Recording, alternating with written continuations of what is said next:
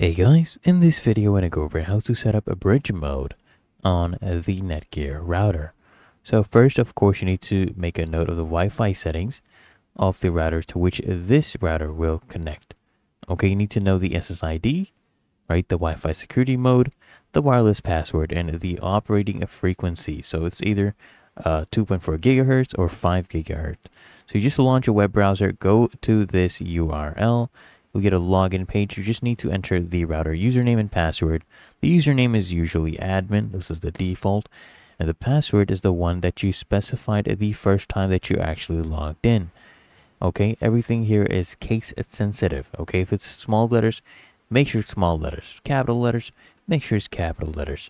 And then once you're logged in, you just click on advanced, go to advanced setup, and then go to wireless bridge. Click on that, and the wireless bridge page will display. You just need to select, enable bridge mode, the checkbox. You just toggle on the checkbox and then just click on setup a bridge mode wireless router settings button. Okay, then you just enter the settings of the other router. You just select the wireless network frequency, of course either 2.5 gigahertz or 5 gigahertz, and in the SSID name field you enter the wireless network name, which is basically the SSID. Okay, and in the security option section, you need to select the Wi-Fi security mode of the other router. And if you're prompted, you just type in the password that's used to connect with the Wi-Fi to the other router. Then you just click on apply.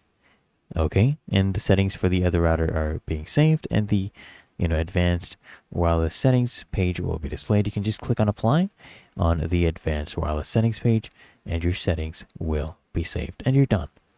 Really that easy and simple. So I hope this guide provided value to you, and if it did, consider smashing the like button as well as subscribing to frequently asked questions, and I'll see you guys in the next one.